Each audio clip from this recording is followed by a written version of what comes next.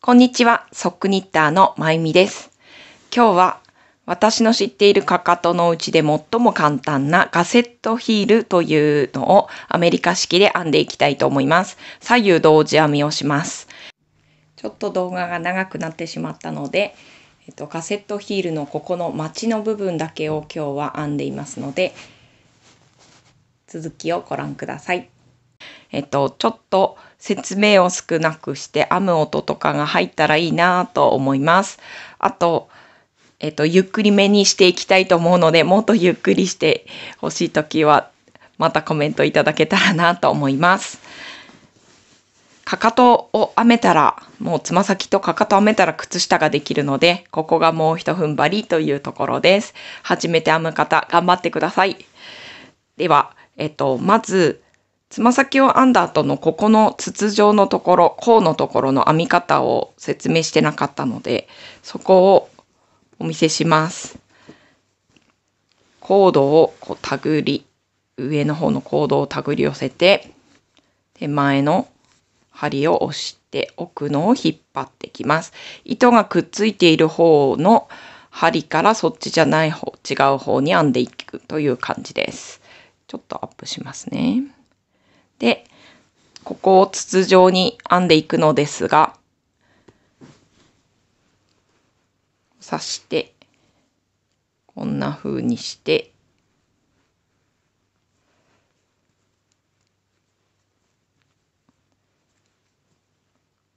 ここが緩まないように、コードと近くに針を持ってきて編むといいと思います。こう刺して、こんな風にかけています。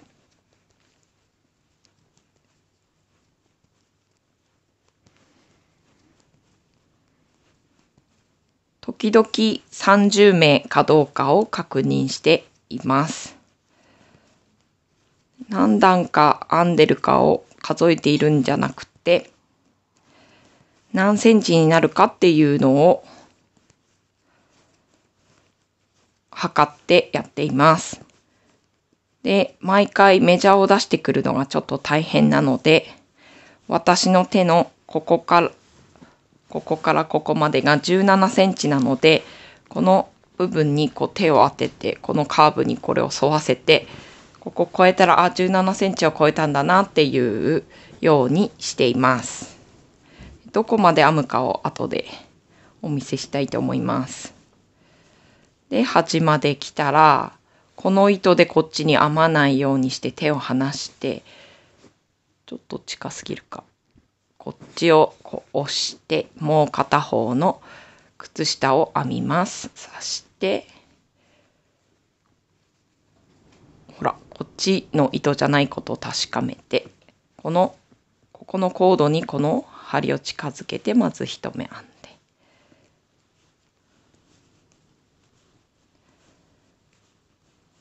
というようにして編んでいます。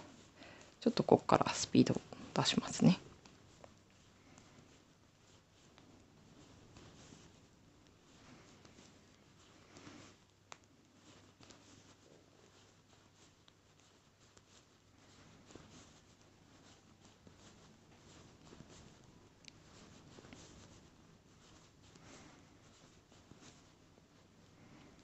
ちょっとこのレラーナの純毛バージンウールの毛糸はこんな風にちょっと毛が出てくるので掃除をしながら編んでいます。で、端っこまで編んできたら、この針をぐっと押して、で、この針の方をよく間違って引っ張ってしまうので気をつけてください。奥のコードを引っ張ります。この時靴下をこうキュッと押さえておきます。で、ひっくり返す方向はこの糸の絡まりが逆になるようにします。この糸は内側と外側からこう出てきているので、外側の方がこうくるんくるんしてしまうんですね。なので絡まないように絡むのと逆の方向に回します。そして奥の糸がついている方をこう手前に持ってきて編むという感じにしています。で、この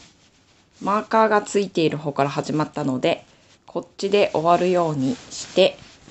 長さを測ってみたいと思います。長さの測り方は平置きして、この端っこからこう指でこうなぞっていて、コードのところを入れないようにしています。ちょっと編みすぎちゃったかな。ちょっと伸ばさないようにして18センチ編んだつもりだったんですけど、18センチ。この針の分を抜かして大体でしています。そしてなぜ18センチと決めたかというと、これからガセットヒールというのを編んでいく、かかとを編んでいくんですが、30目で、その3分の1、10目を左右に増していきます。マチをこう作っていくので。で、10目増すには、10目っていうのはこっち10目増すには、1目増した後に普通に編んで、1目増した後に普通に編んでっていう、ここみたいに台形みたいにずっと増し続けるんじゃなくて、1目増して次メリヤス、1目増してっていう感じで、なので10目増すには20段必要なんですね。なのでどこかを20段数えます。こういう例えば青のところから20段、1、1、2、3、4、6、7、8、9、10、11、12、13、14、15、16、17、18、19、20。この紫のここに0を当てて、で、青の2本目、4.5 センチ。4.5 センチマチの分がかかる。ここから 4.5 センチでかかとが始まるということです。で、作りたいサイズの2センチ内側短くしたいので、そうするとこの側ヤンって伸びるので、だいたい2センチぐらいでちょうどピタッになります。例えば 23.5 を作りたいのに 23.5 で編んでしまうとちょっと緩くなってしまうので、なので今 24.5 を作りたいので 18.5 18か18足す 4.5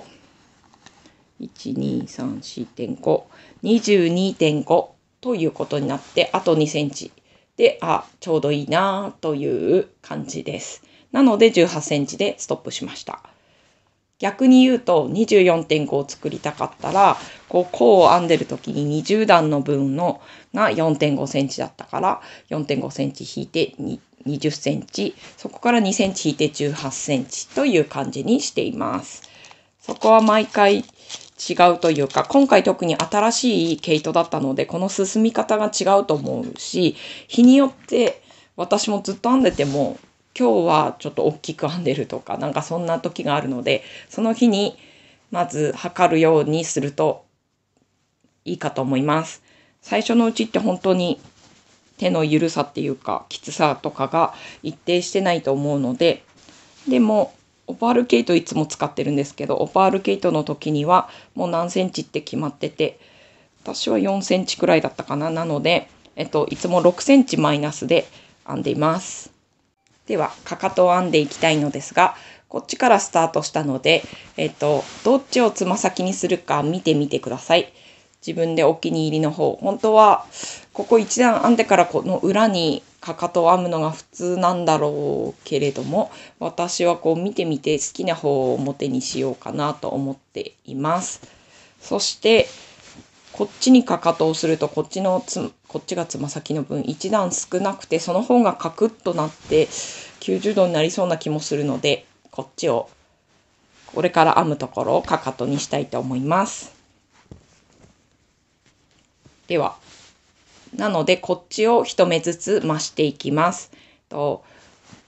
つま先と一緒で編み出し増し目というので増していきたいと思います。これも1目入ったところで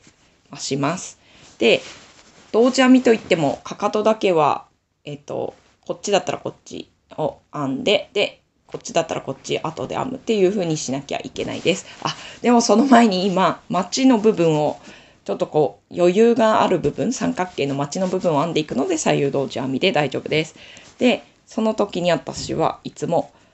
マーカーをこう近くに置いておきます。で、マーカーがある方で増し目をしなきゃなって思うからです。裏はこうになるので、ここにつけておかなくても、増さなくていいなって、そういう目印にしています。まずは1目編んで、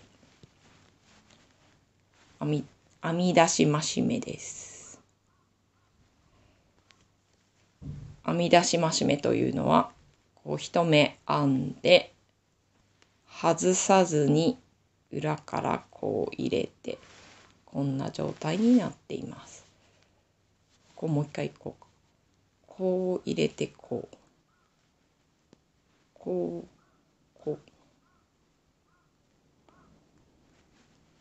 こんな風にして編みます。そうすると1目のところにもう1目増えます。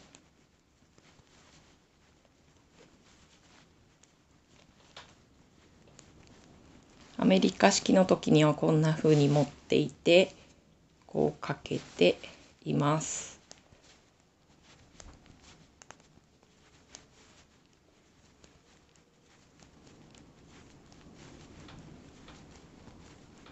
ここはちょっと急いで編んでも大丈夫かな。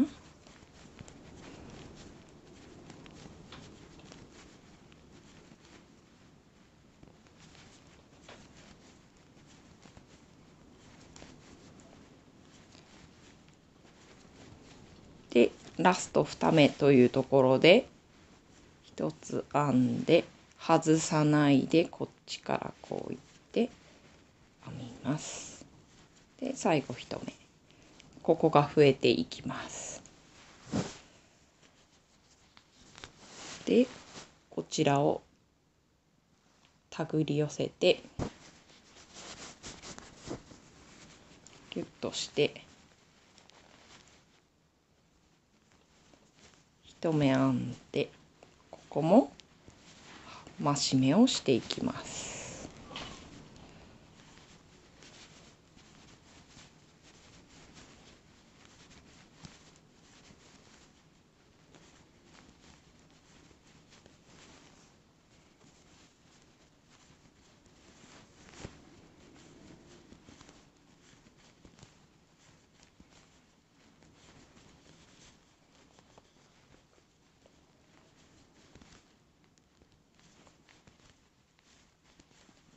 アメリカ式の方が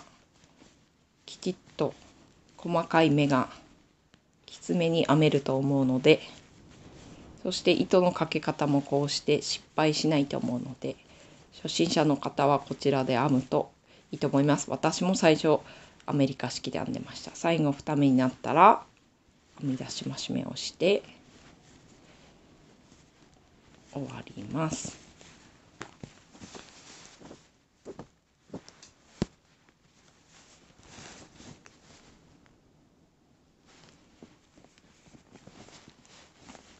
マジックループはこんな風に針をこうして手前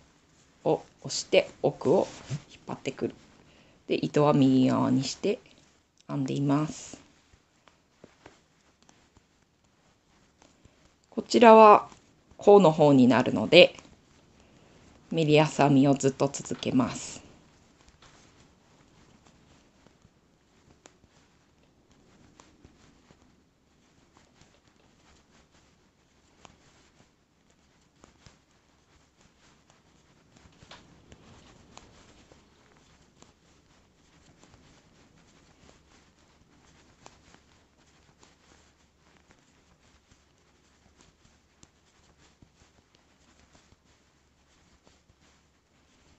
左右同時編みの時にこの糸がどっちがどっちか混乱すると思うんですが、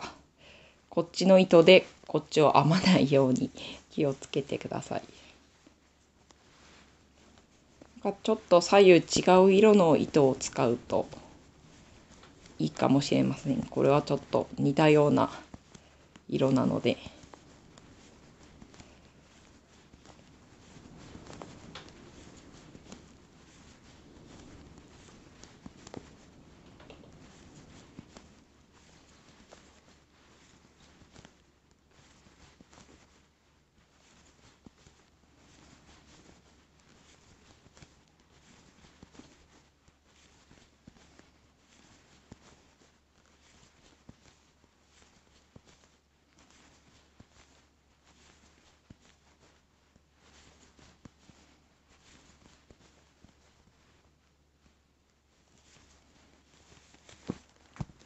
で、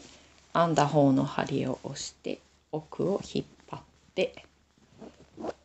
くるっと回して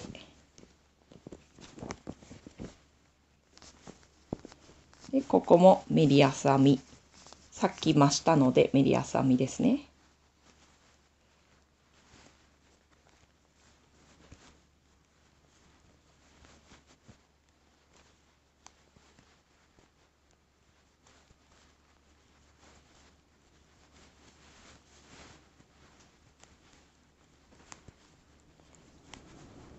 ちょっと長い動画になるかもしれないので、チャプターをつけておきたいと思います。あんまり長かったら今日はマチだけ編んで終わりにするかもしれませんが、そしたら明日までお待ちください。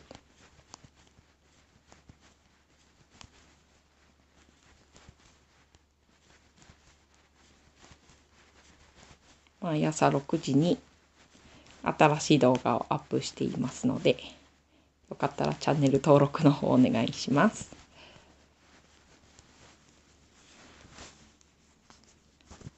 さっき増したところがちょっとちっちゃい目になってて編みづらいと思うので、そこはちょっと大きくして同じ他のとことここがちっちゃくなってるので他のところと同じ目になるように引っ張ってあげてください。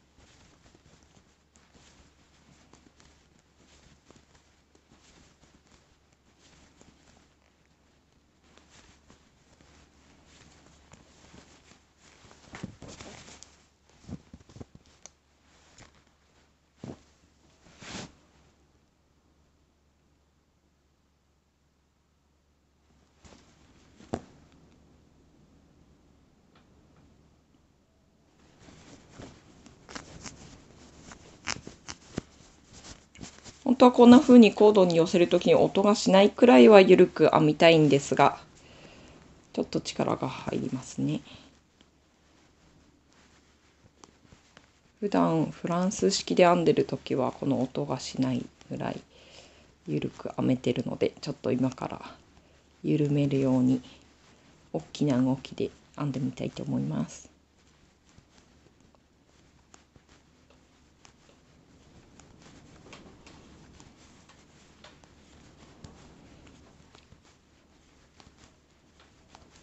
輪針を選ぶときにはこの針と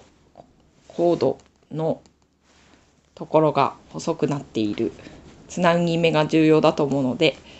addiとかをおすすめします。あとヒヤヒヤっていうのもすごい気持ちいいですね。ここスムーズにこう大きくなってると100円ショップの輪針も使ったことあるんですけど、よく毛糸が引っかかってしまうので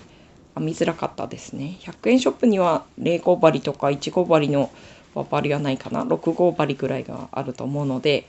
最初使うときはそれでもいいかもしれませんが、最初は伊賀屋さんの靴下といって太い糸で何本取りか、最初でも1本のがおすすめなんですが、そんなので編みましたね。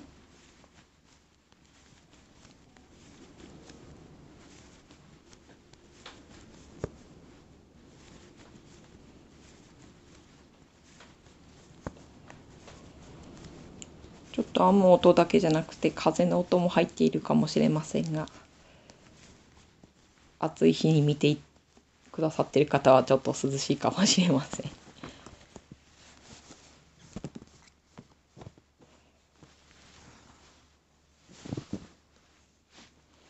で、糸をこう針の奥側にこう持っていって、次はまた増したいと思います。34目になっているはずです。1、2、3、4、5、6、7、8、9、10、11、12、13、14、15、16、17、18、19、20、21、22、23、24、25、26、27、28、29、30、31、32、33、34、こんな感じでちょっとここの幅が大きくなっていきます。なのでこのかかとは足首のところがシュッと入っていくので、どなたにでも入ることは入ります。ただ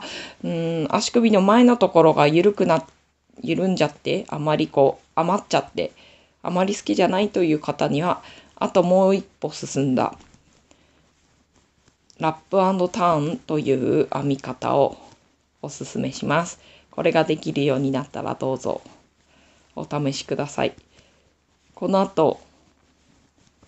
の靴下でそれをしていきたいと思います。でもこの後すぐに編むのはかかとなし靴下です。かかとがなくても編めるような、スパイラルで編む靴下。どんなサイズでも合うので、ちょっとサイズがわからない人にも編める、かかとを編まなくてもできる靴下なので、もし苦手な方はどうぞお試しください。編み出しましめ。で、このマーカーがついてる方だけを増していって、裏では増さないようにしてください。つま先の時はそれでよかったんですが、かかとなのでこっちは増さない、ずっと同じで、こっちの方がどんどん大きくなっていって、コードがこうなっていきます。それでも気にせずに編んでください。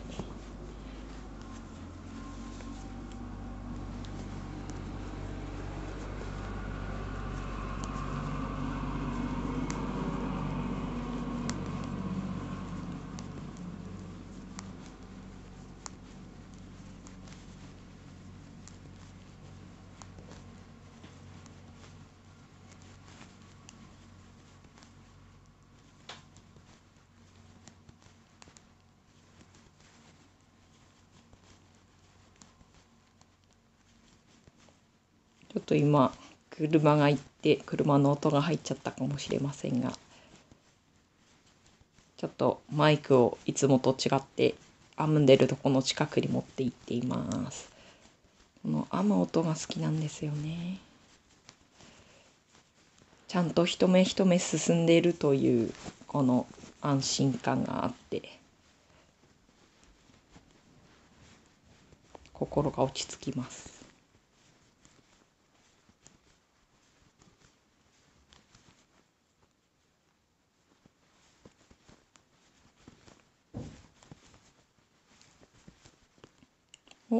青い糸になってきましたね。段染めといって、段になって、例えば一周青とか一周黒とかっていう風に計算されて作られている糸で、私がまるでここから色を変えたかのように柄を作ってくれるので、段染め糸はおすすめです。そしてオパール毛糸の場合はすごい色の組み合わせだったりするので、このレラーナも楽しいですね。2本混ざっててこんな感じで、よし、先ほど増したのでここはまたメリヤス編みです。結構メリヤス編みのシーンが多くてすみませんが、一緒に編んでいただけたらなと思います。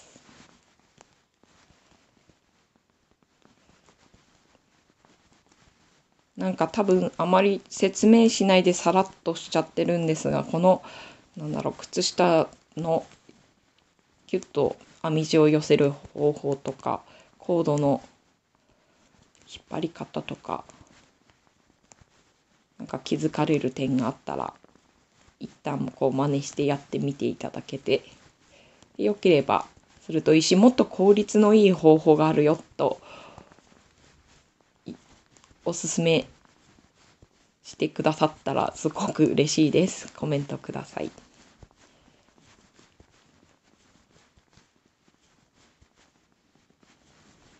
さっきの増し目がちっちゃいのでちょっと大きくします。ちょっとそこが編みづらいので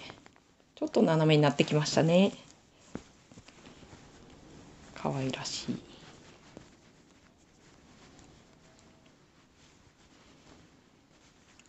多分最初に靴下を編むときにはつま先とかかとが難しいなって思う方が多いと思うんですが、靴下を編めるようになってみれば一番好きなシーンはつま先かかとだそうです。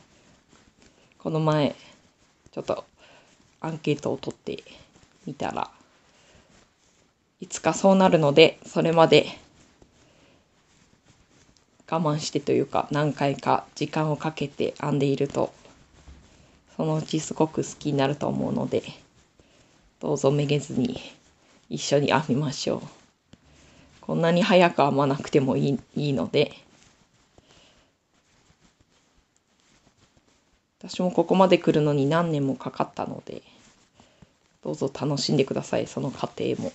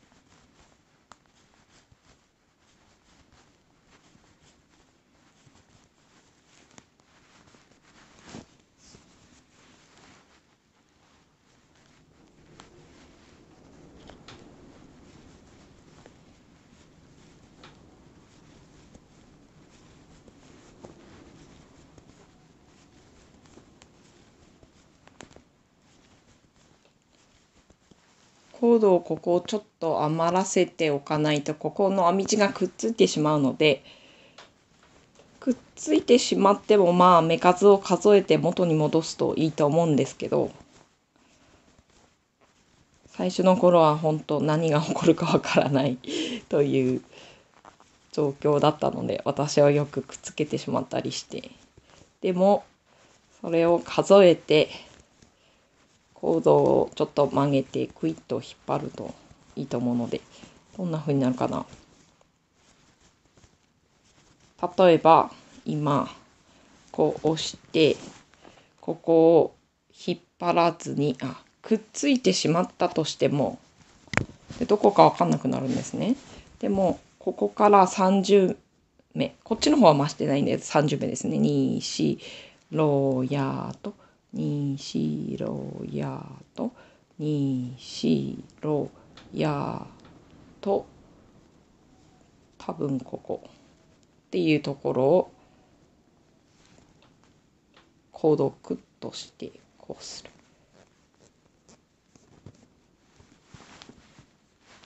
とくっつかずにくっついても大丈夫です。にしろやとにしやとにしろやとで34OK という感じにしています。それではまた増し目をしたいと思います。ちょっとここから同じことの繰り返しだなと思う方、もう理解した方は早送りしたりもう編み始めてもいいような気がします。一目編んで外さずにもう一目編む。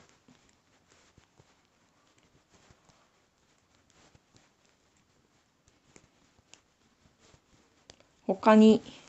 つま先の時もお話ししたんですけど、ねじり増し目と右増し目、左増し目というのがあって、私はこの編み出し増し目を教えてもらうまでは、右増し目と左増し目というのでしていました。というのは、この下からこう拾って編む、こっちの下から拾うのがこっちの端っこで、こっちの先の下からこう拾ってこう編むのが右増し目なんですが、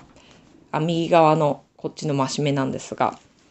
それだとちょっとこう平らになってポコッとならずに、ちょっと穴っぽい透かし編みっぽい感じになるんですが、それで編んでいました。つま先はそれだとちょっと強度が薄い気がするんですが、ちょっと足の脇の部分なので涼しい方がいいかなっていうのもあって、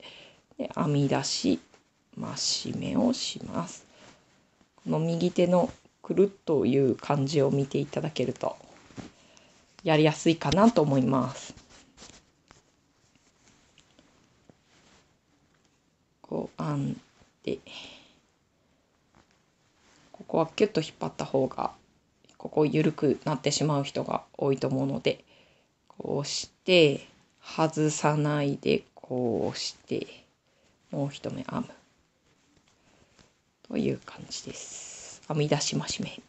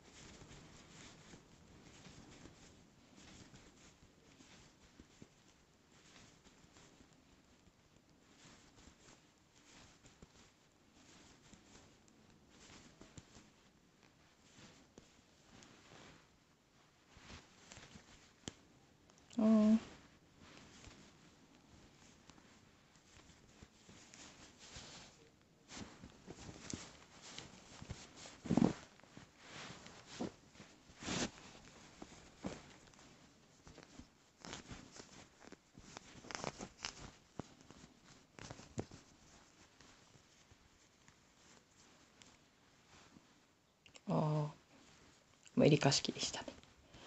ついついいつもフランス式で編んでるので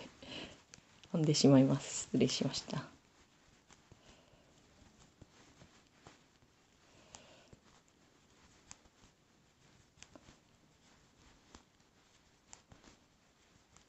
アメリカ式で編んでると編み忘れっていうんですか、フランス式だとただかけてそのままにしておくこととかあって、それを次の段によく直すんですが、それがなくていいですね。でこう確実にかけられる、確実に引っ張れる目をというのがいいですね。で慣れてきたらあんまりこう手元を見ないで編めるようにすると目も疲れなくていいかなと思います。青が終わりましたね。白と青とがポツポツ入るとこかな。こんな感じになるところの糸かな。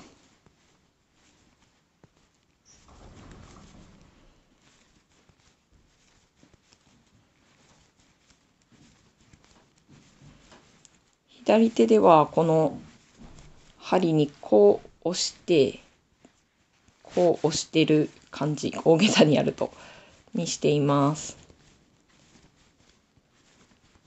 ちょっと左手が忙しくないのがアメリカ式のいいところですよね。アメリカ式右が忙しいんですよね。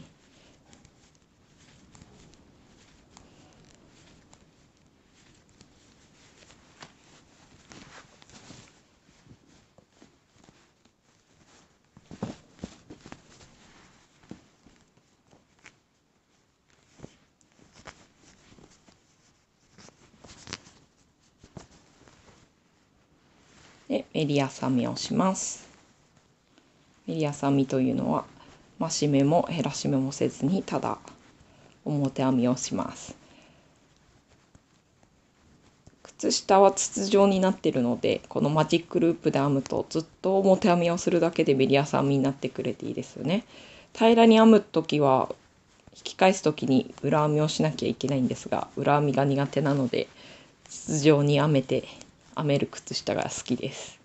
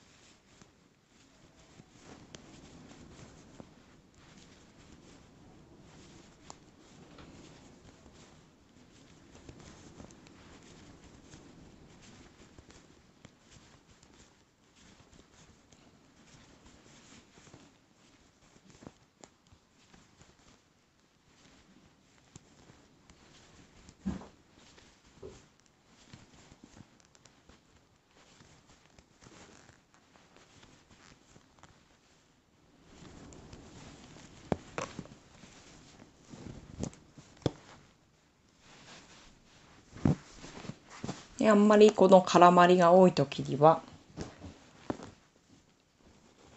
こんな風に糸の端と端を持ってこうして、ちょっと見えるかな、靴下がこうくるくる見えないですね、くるくる回るようにしてこの絡まりを解消するといいと思います。見えないか、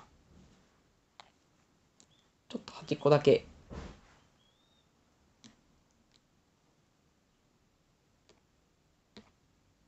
わかります？音でくるくる回ってるのちょっと難しいか。こんな風にして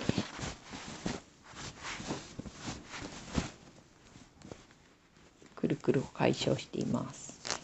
同時編みしてると絡まるのが一番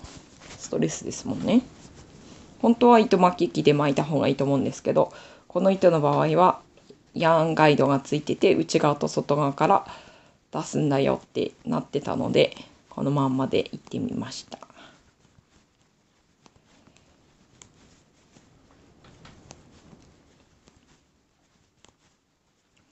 こっちも青が出てきましたね。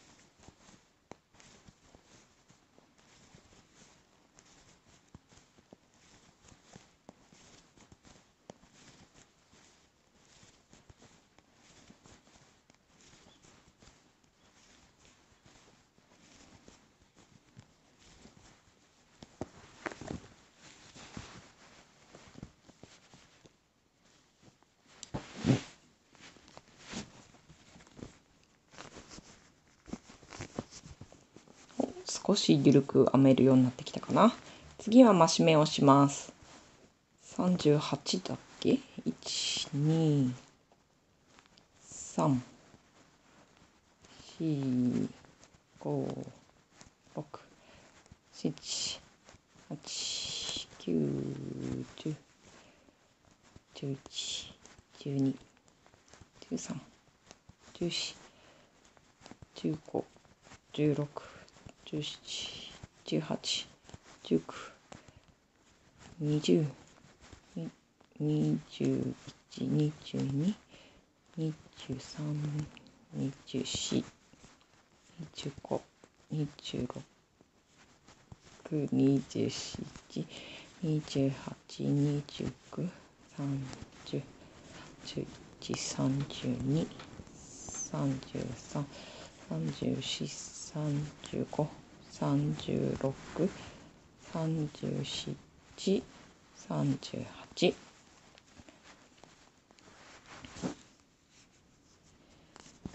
このまま50目まで増していきます。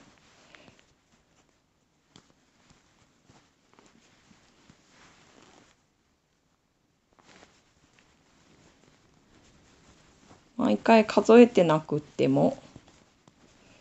例えば次に今増すところを忘れてたとしても、次の段の時に増せばいいと思うし、そこら辺は一つぐらい間違えても全然大丈夫なので、全部ほどくとかするよりは、次の段で一目増やせばいいと私は思っています。結構ちょっと間違ったぐらいではおかしくならないのが編み物かなと。そして靴下ならば本当にちっちゃい一目なので間違いは気にしなくてもいいし、一段ぐらい下のだったら一段外しててもそこだけ直すことも可能なので、ちょっと編み物は直せるっていう、失敗しても編み物は直せるっていう再生リストがあるので、よかったらご覧ください。だから好きなんですよね。縫い物だと例えば裁断間違ってしまうともうどうしようもなかったり、一回縫ったのを取ったら跡が残っちゃってて直すの大変ですもんね。だから注意力が必要だなと。結構集中できる場合は方は縫い物の方がいいのかなって思います。自分にぴったし合う服を作れたらいいなってちょっと縫い物をしてみたこともあったんですがね。靴下だったらあれですもんね。自分の足にぴったしのっていつかは作れるようになると思うので、自分が履きたい長さのちょうどいい緩みの靴下は編めるので、どうぞ勇気を持って進んでみてください。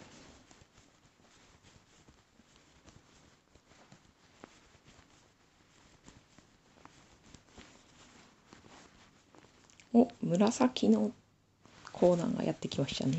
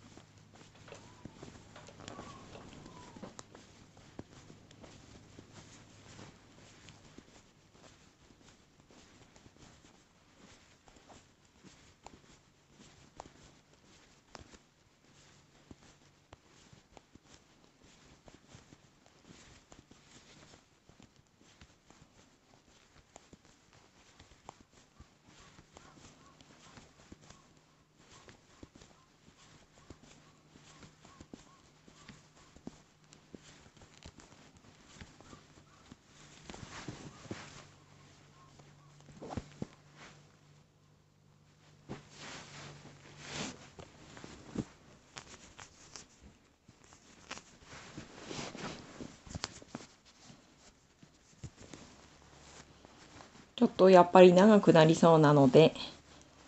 今回はマチだけにしようかな。で、明日ガセットヒールの部分をいきたいと思います。明日編むのは、かかとの後ろの部分を台形にして縮めていく部分で、今はここがかかとで、ここがかかとの脇の部分に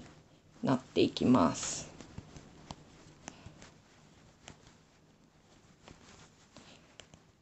ここまで見てくださってるだけでももう十分編み物に対する忍耐力もあると思うので。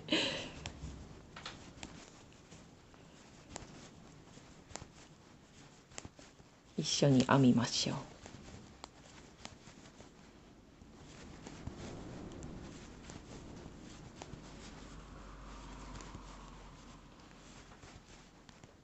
こうやって手を動かしてれば絶対前に進むので、編み物って楽しいんですよね。いつかは絶対できますので、時間がかかるかもしれませんが、その時間も楽しんで編んでください。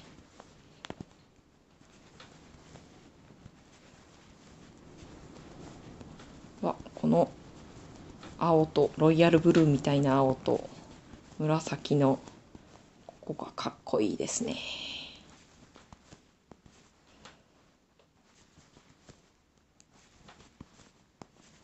初めて編む毛糸ってほんとじっと見つめて編んでしまいますね。編み心地も面白いし、いつもオパール毛糸を使ってるんですが、たまには違う糸も使って、こんな出会いがあるならいろんな毛糸とも尻込みせずに使ってみた方がいいかもしれませんよね。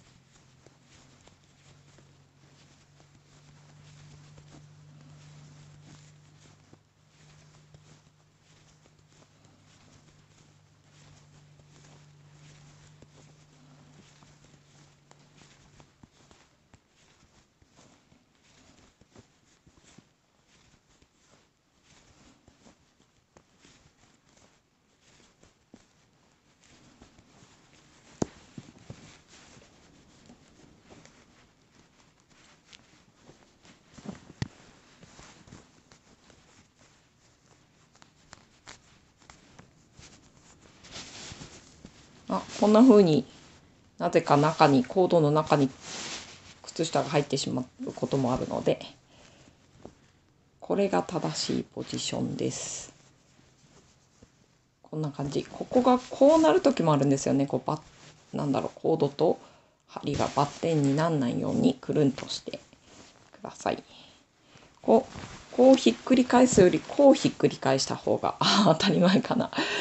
いいと思います。よし、では増し目をしていきます。編み出し増し目。外れないように押さえておくといいと思います。なんか変な感じがするな。一目編んで、二目目。こっちのを拾ってたか。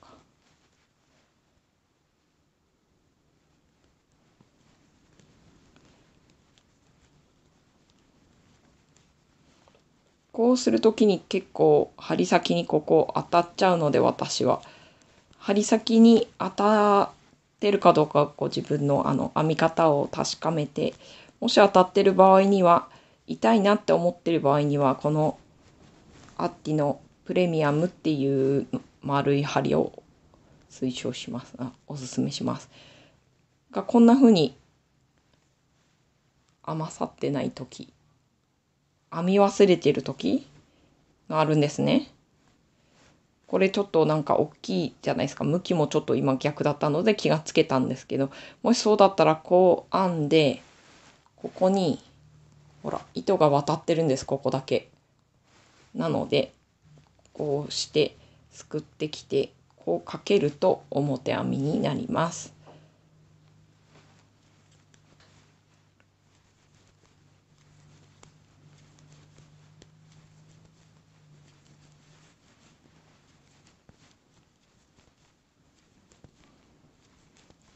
こんな風に間違えても直ししています。で、糸がピンと張らない状態にして編むと緩く編めると思います。なんだろう、ピンと張ったり張らなかったりしてると目の大きさがあんまり揃わないような気がするので、2目残しといて、ここを編んで外さずにこっちから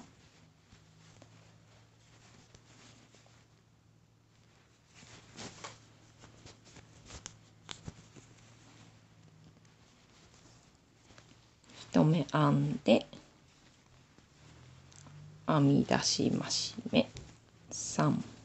4、5、6、7、8、9、10、11、12、13、14、15、16、17、18、19、20、21、22、23、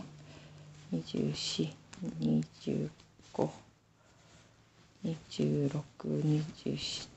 28、29、30、31、32、33、34、35、36、37、38、39、40。ちょっとこう斜めになってきてるの分かりますかね。で、これで50目まで増していきます。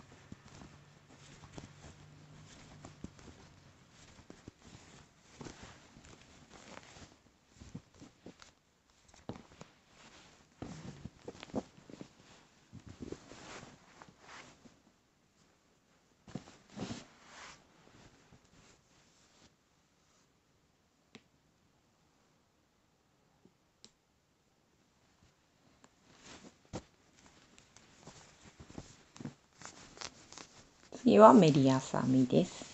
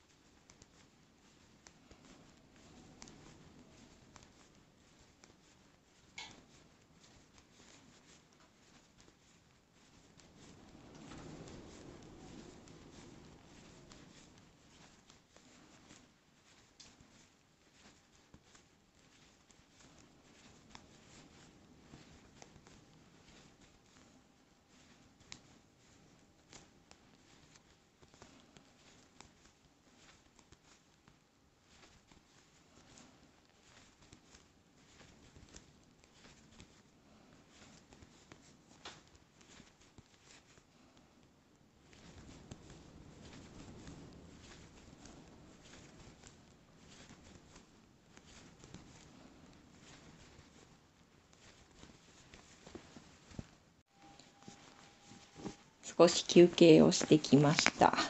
そしたらちょっと下で父がオカリナを吹いているのでオカリナの音が入るかもしれませんが、それもお楽しみください。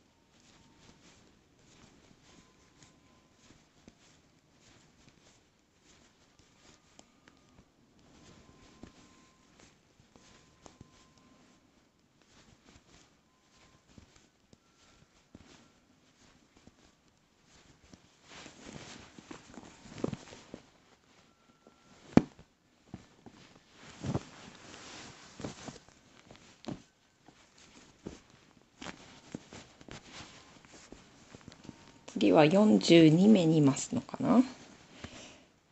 1、2増して3、4、5、6、7、8、9、10、11、12、14、15、16、17、18、19、20、21、22、23、24、25、26、27、28、29、30、31、32、33、34、35、36、37、38、39、40、41、42を42ですね。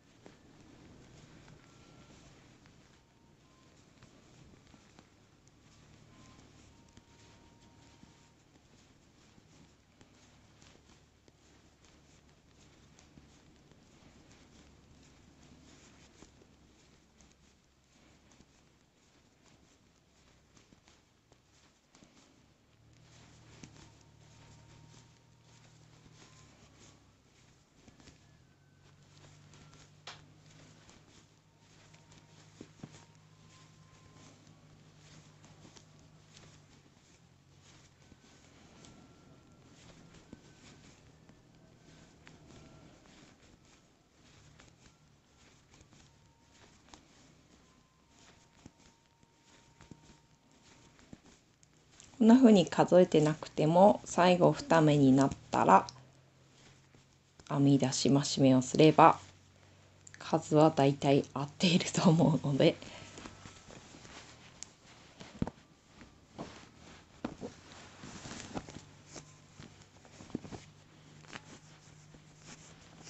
増さない段はここを押してここを押してここ3回ですね。1、2、3で増すというのを繰り返しています。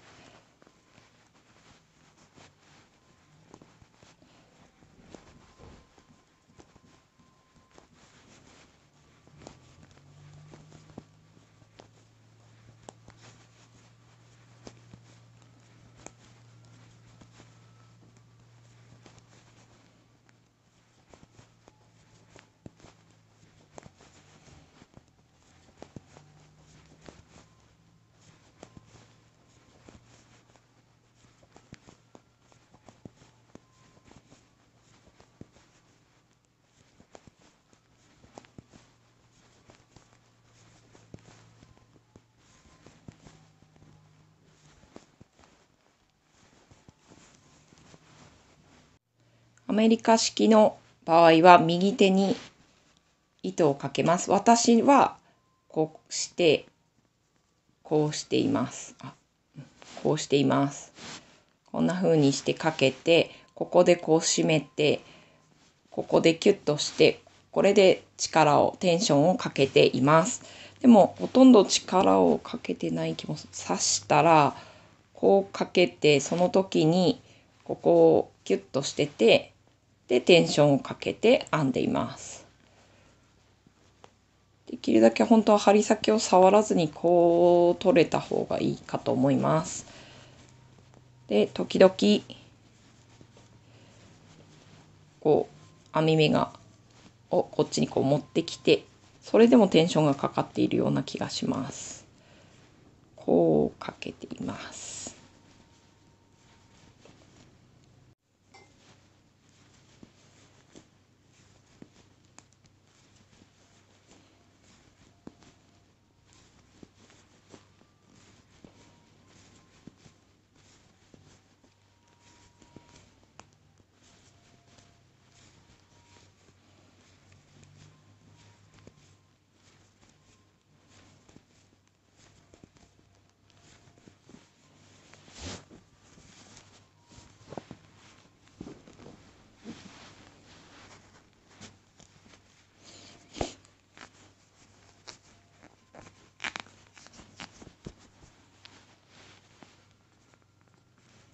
メリヤス編みをしていきます。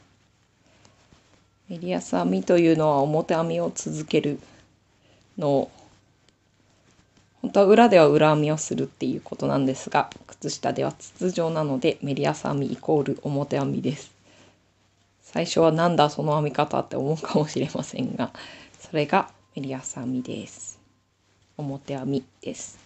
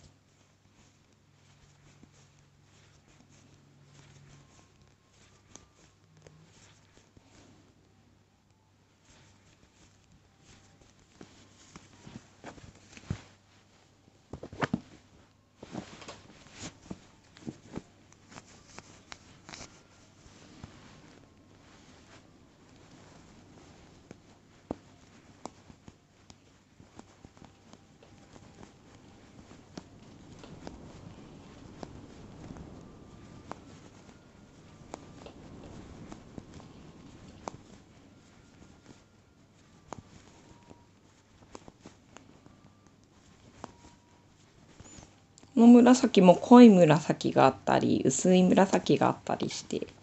楽しいですね。でも紺の糸がこうくるくる入っているのはいつもそうなのかな。このレラーナパーフェクトジャガードの毛糸の特徴なのかな。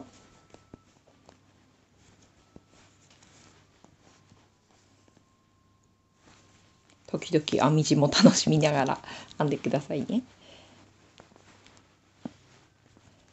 こっちはまた青い線が来て次の色になるのかな。多分かかとの時には濃いこの青にして編むとちょうど左右また逆になっていくんだと思うんですが、ちょっとそれも合わせずに着た糸で編みたいと思います。ちょっと切ったりしなきゃいけないのがとっても嫌なので全部使い切ってあげたいので。もう左右揃ったのが編みたい時もありますよね。そんな時にはこの毛糸を使ってみると楽しいと思います。柄合わせがすごい簡単にできるパーフェクトジャガードです。手に入りづらいかな。私もメルカリで見つけて買ったので。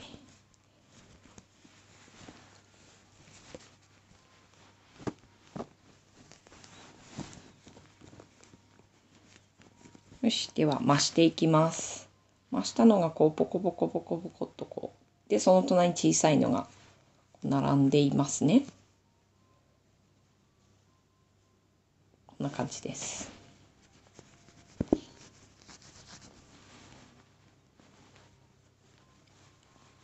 1、2、増し目して、3、4、5、6、7、8、9、10、11、12、13、14、15、16、17、18、19、20、21、22、23、24、25、26、27、28、29、30、31、32、33、34、35、36、37、38、39、40、41、42、43、44。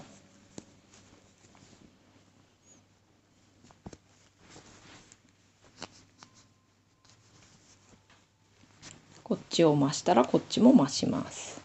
なので左右同時は見てちょっとそこら辺が楽ですよね。間違えないというか、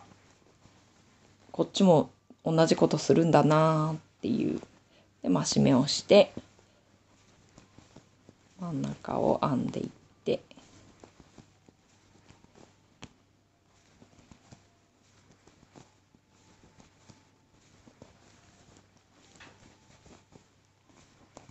できたら力を抜いて編めるようにすると長く編んでも疲れないので、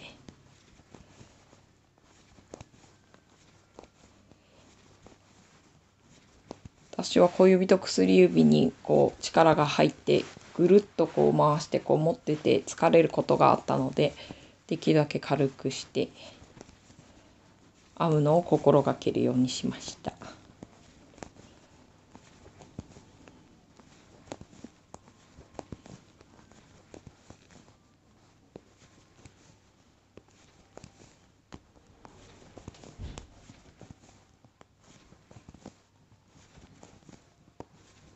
で、最後は増し目をして一目編む。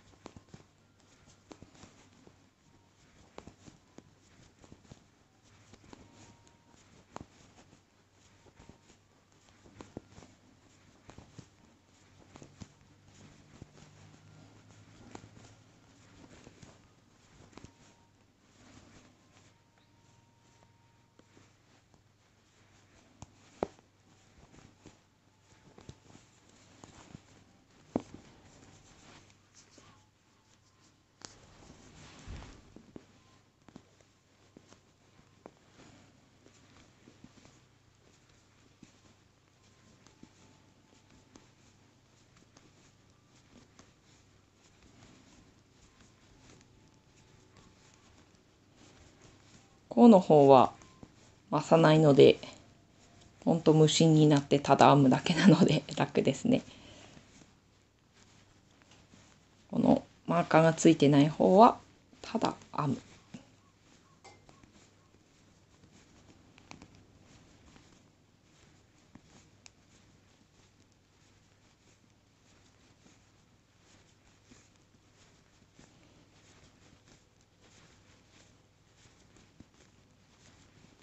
靴下が長くなってきたらこんな風に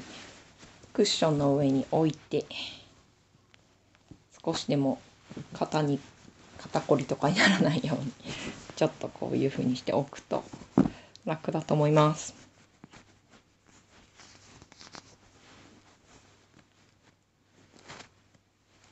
メリヤス編みをしていきます。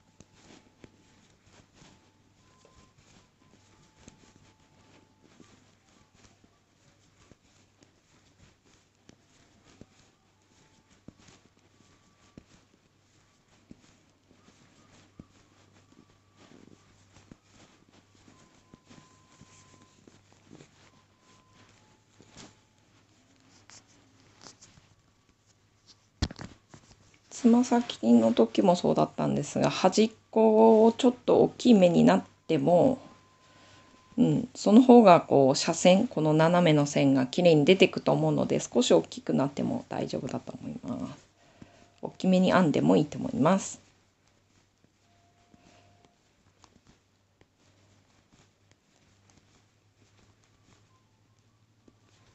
こんな風になっていくんだなと、かかとがこうなって、ここがこうなって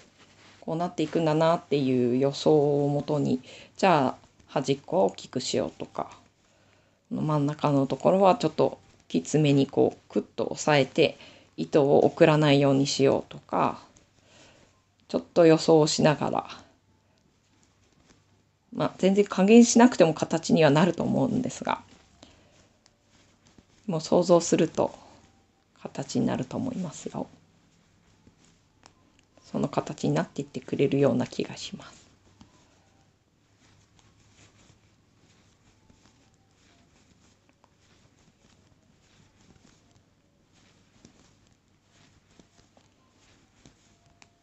ロイヤルブルーが出てきましたね。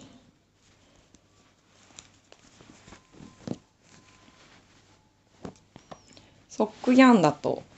ちょうど靴下のこの幅ぐらいで1段2段ぐらいこう入るようにな長さで色が変わってくれるので、そういう計算がされてると思うので、とっても楽ですね。これよりも大きいものをソックヤンで作る場合にはその柄は出てこない可能性があるので、丈夫だし伸び縮みするから、しかも洗えるというのがソックヤンのいいところで、本当に靴下用だなと思います。それでこんな風にリストウォーマーとかレッグウォーマーとかも編んでいます。レッグウォーマーの時はこうつながらない時もあるかな。この柄が横棒が。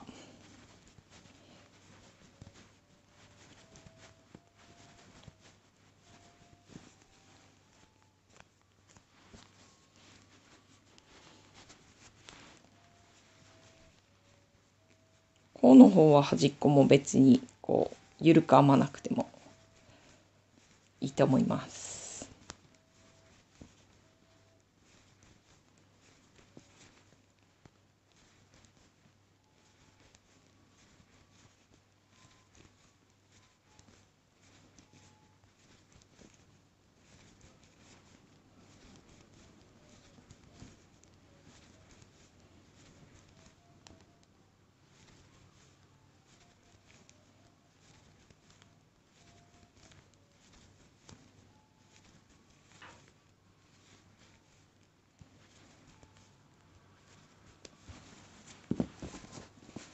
よし、では次は増し目の段ですね。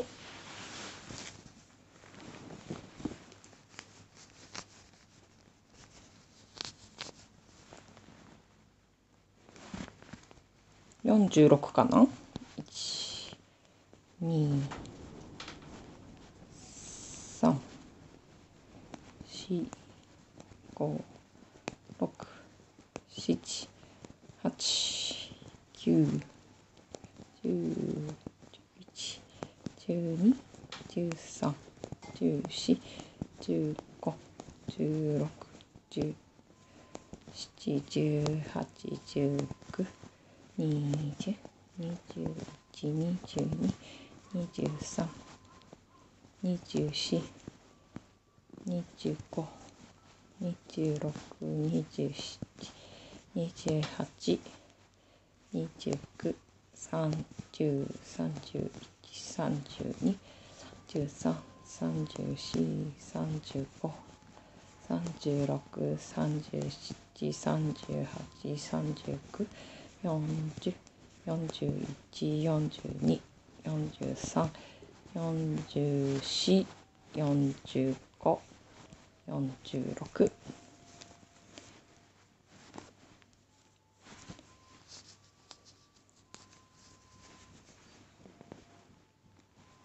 1目編んで2目目で編み出し増し目をしてして端まで編んでいきます。人によって30目じゃない方のもいらっしゃると思うので、33目とか3で割り切れてる数字の時には3で割ってその分増せばいいと思います。でも32目とかだったら11目増しても10目増してもいいと思います。足首の太さに合わせればいいのかな。足首太めだなと思ってたら11目増せばいいし、いやそうでもない、あまり余らない靴下が欲しいという方は10目増せばいいと思います。でも30目の時は10目って分かりやすいので。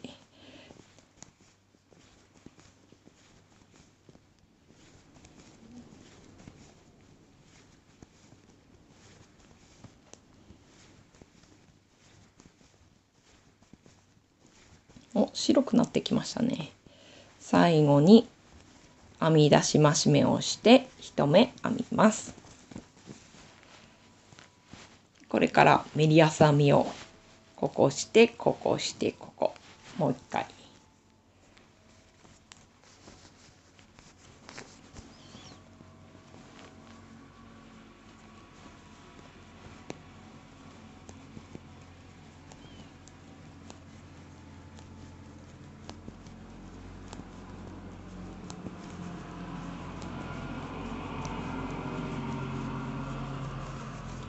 ちょっと BGM を入れないでアップロードしてみるので、ちょっと生活音がいっぱい入ってるかもしれないし、編む音がいっぱい入ってるかもしれないので、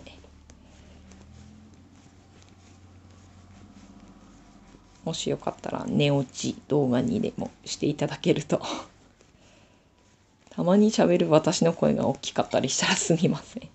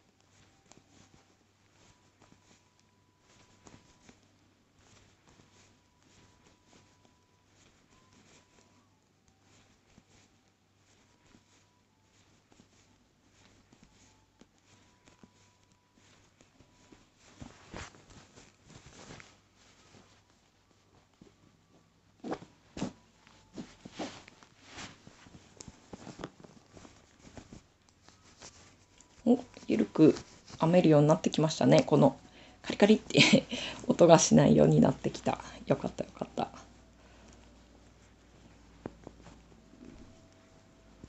ここはメリヤス編みですね。さっき増したので。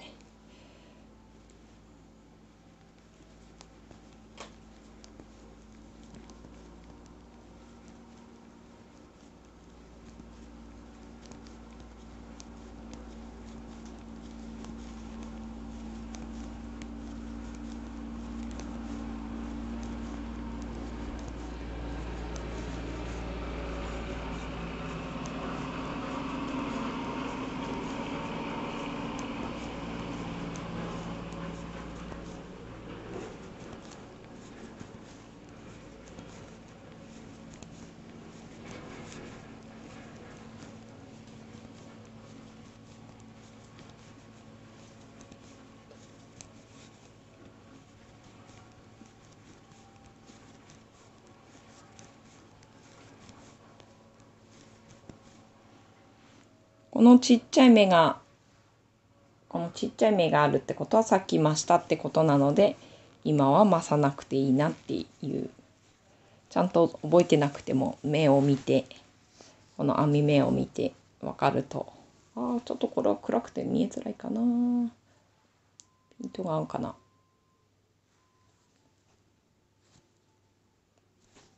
ちょっと合いづらいですね。数えるのも大事だけど、もし忘れても大丈夫っていう手がいっぱいあったら気楽に靴下が編めると思うので。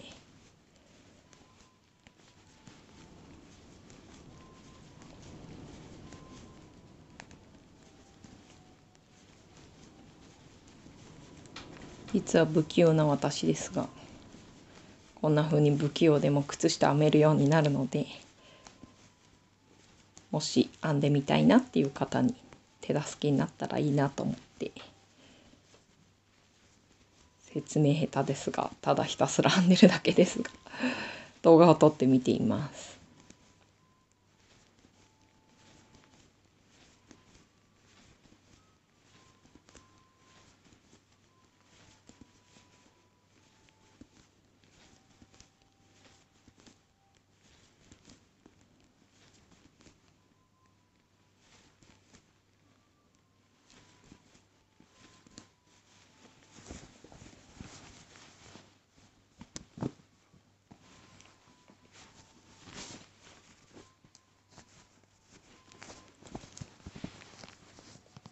こんな風に甲の方は30目で、後ろ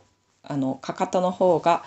40何目なので、ちょっとこの長さが違うようになってきますが、この時に短い輪針だと多分難しいんですよね。でも私は80センチでギリギリでいっていますが、確か48目48目違うな、52目と52目だから104目で左右同時編みしても、それはレッグウォーマーだったんですが、でも80センチ私はいけたので、100センチがあればもっと太いレッグウォーマーでもいけると思うし、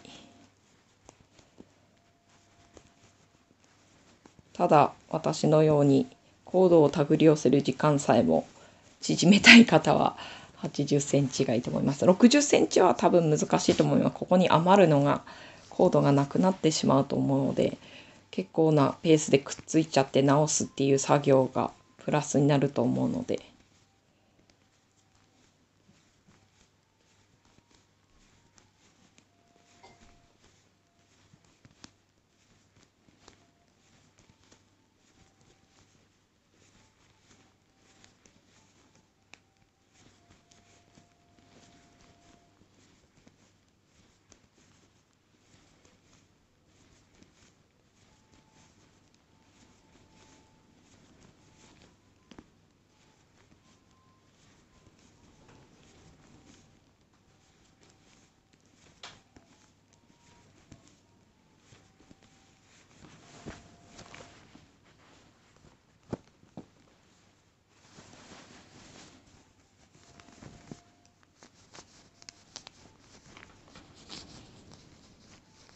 さっきはちょっと緩くなかったかな。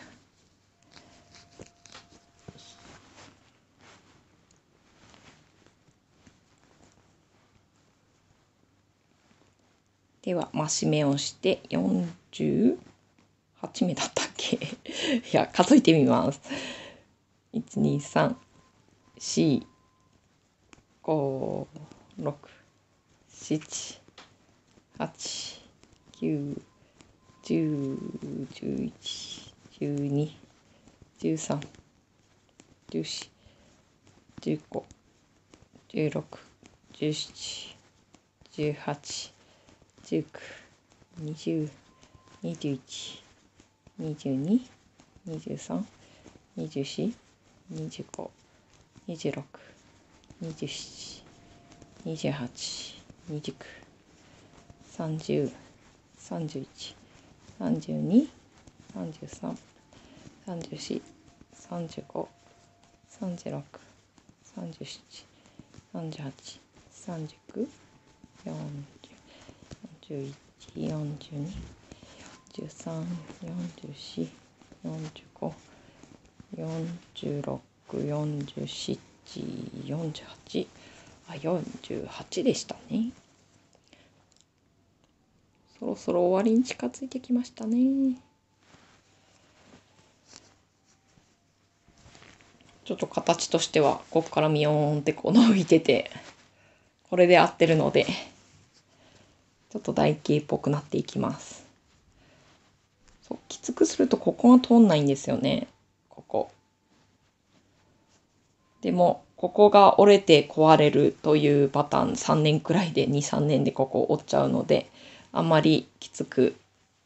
しないようにした方がいいと思います。1、編み出し増し目。2、3。というふうにしていきます。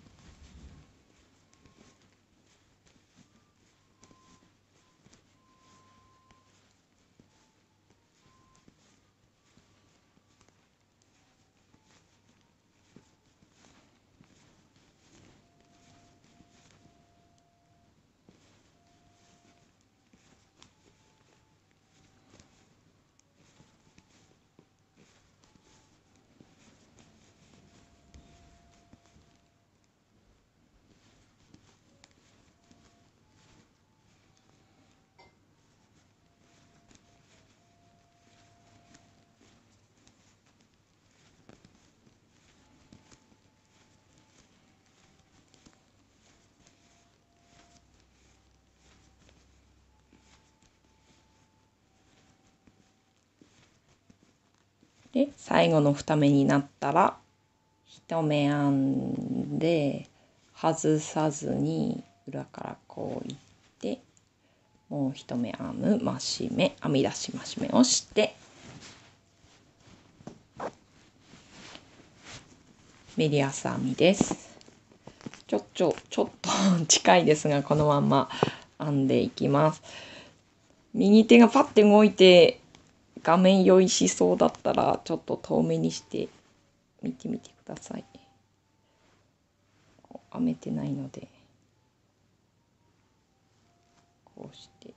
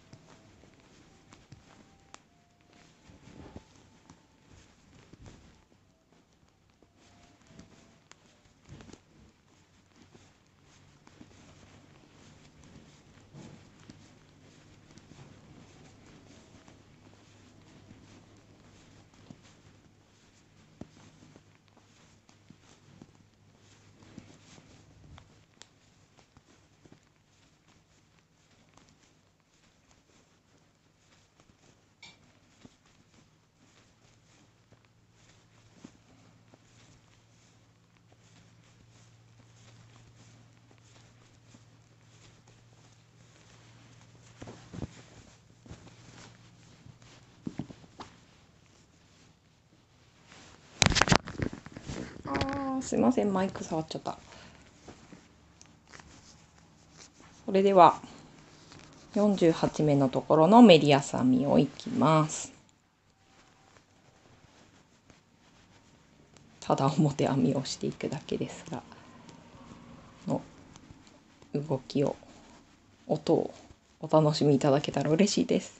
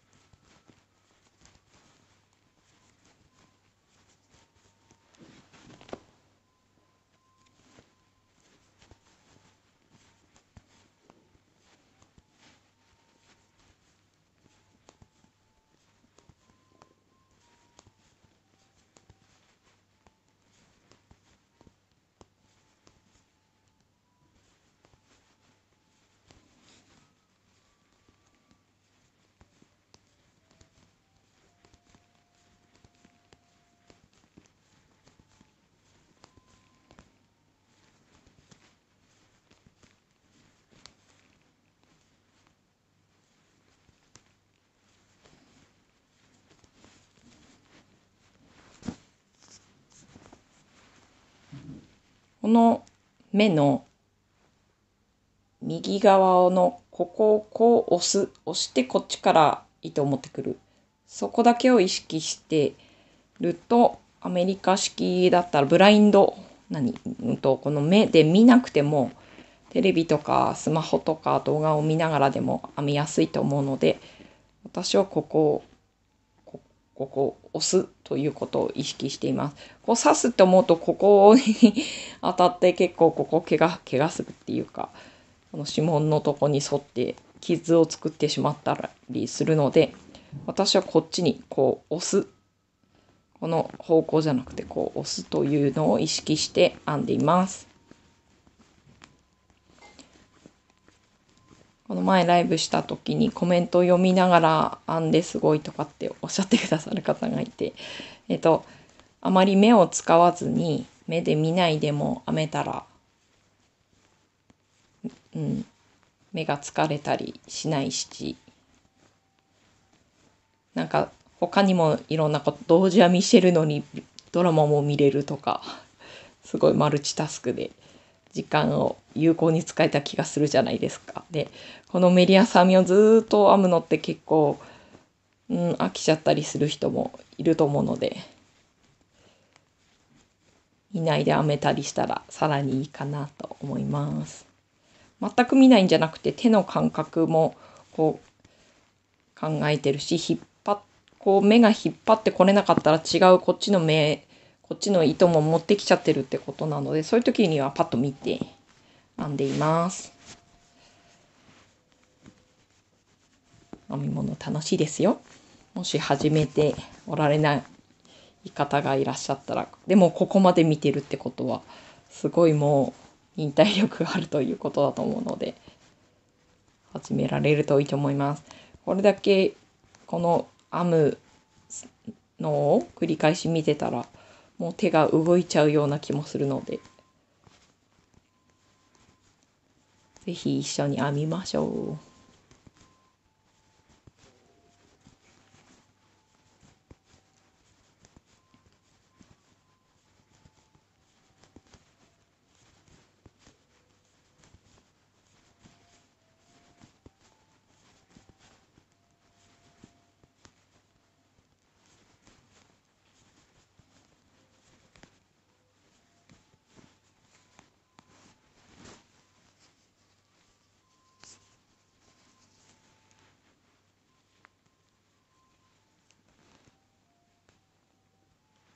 今みたいに引っ張ってこれない時には違う目を拾っている場合が多いですね。なのでちゃんと見てもう一回編み直します。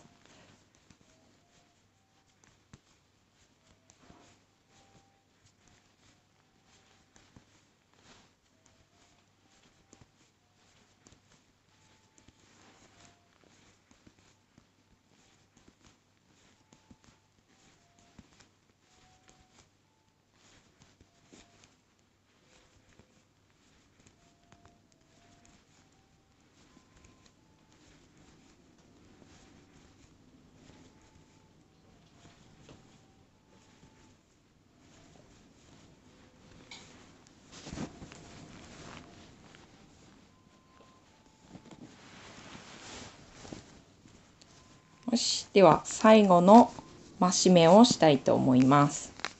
これで50目になります。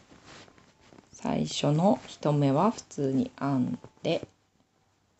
また違うのを拾ってしまいました。2目を編んで外さずに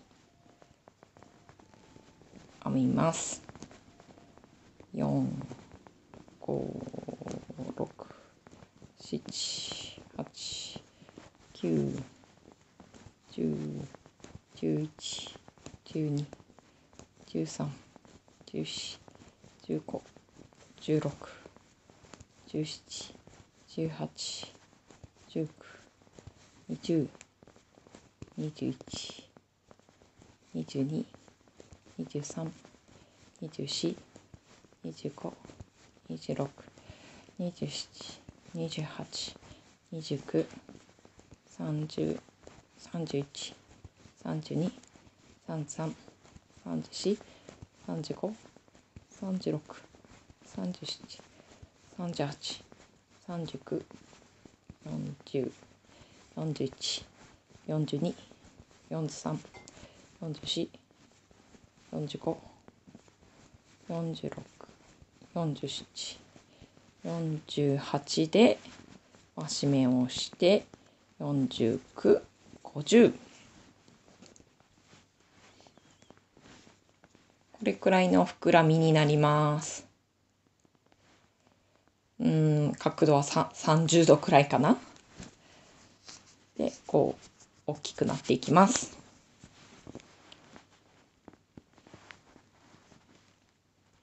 1目編んで2目目を外さないように左手の人差し指で押さえておいて、次を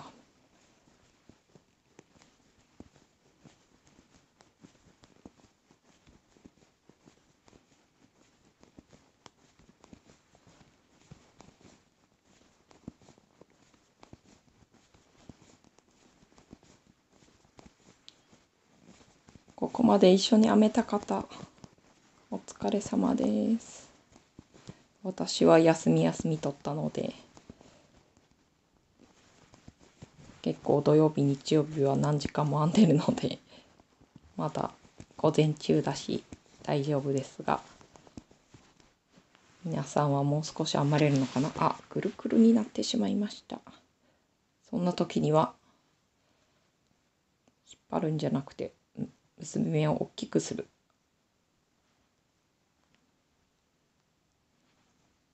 大きくする。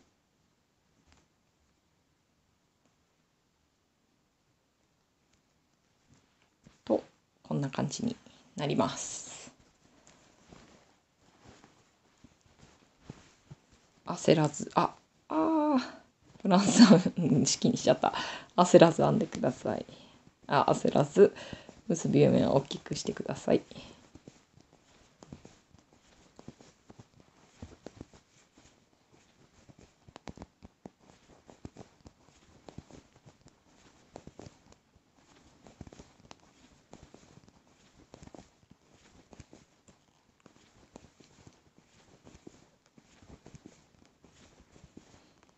そして最後の2目になったら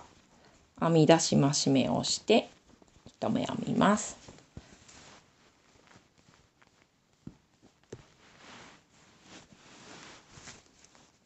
で、ここからメリヤス編みを甲の方をして、あとこっちもこうメリヤス編みをして、ここまでもう一回来てからガセットヒールに入っていきたいと思います。ちょっとやっぱり1時間以上になっちゃったので、今日はマチの部分を一緒に編んだということで、今日はここまでにしておきたいと思います。もう50目になったから後ろをそのまま編んでもいいかとは思います。ちょっとじゃあとりあえずマーカーの方まで編んでみて、長さが24.5 作りたいので 22.5 だったらそのまんまかかとに行きたいと思います。そんな風にも調整できると思うので、本当はもう一回編むのが普通の編み方なのかな。ちょっと昔は本とか読んでたんですが、もう忘れちゃったので、どっちでもいいことにしてしまっています。どっちでもいいと思います。ちゃんと靴下はできるので。そんな風に適当に創意工夫で調整しちゃっていいと思います。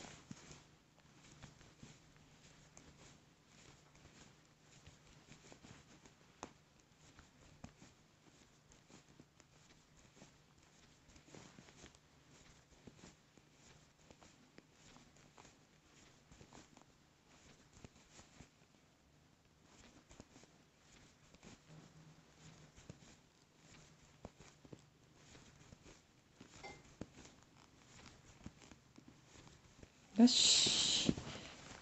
では測ってみます。おっと。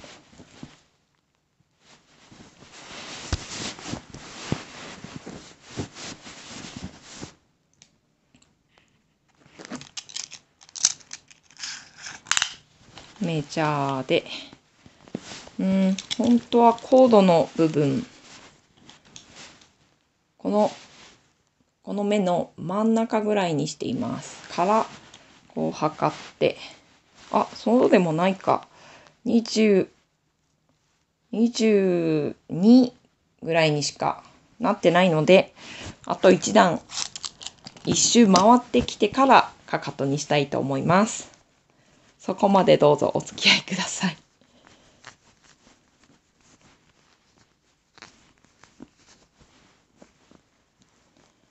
ここで足りないからといって何段もメリヤス編みするとちょっと形がおかしくなると思うので、このまんまの1段だけ編んで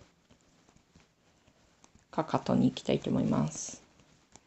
結構伸びてくれると思うので、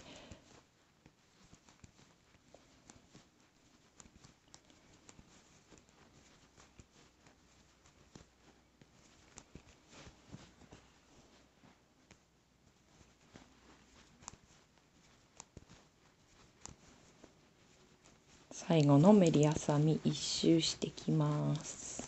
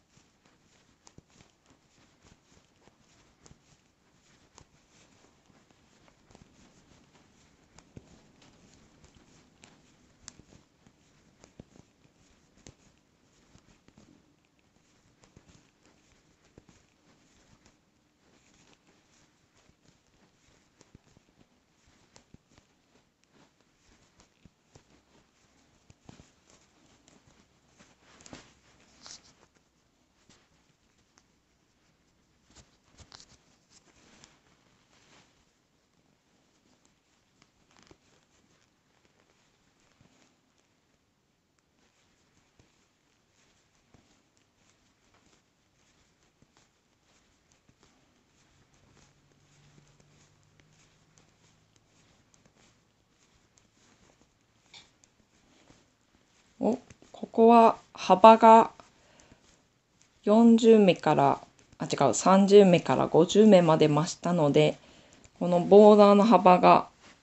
なんか狭くなっ、糸もはあるかもしれませんが、そういうリズムかもしれませんが、狭くなってまた面白いですね。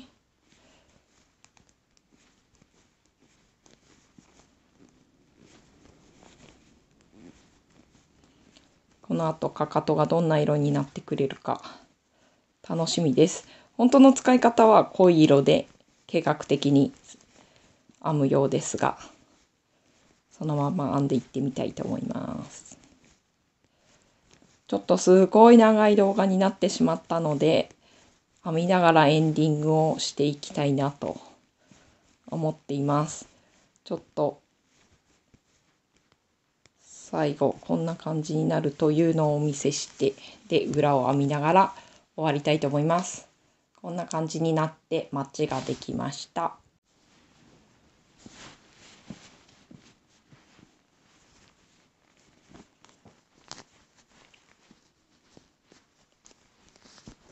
概要を説明しますと、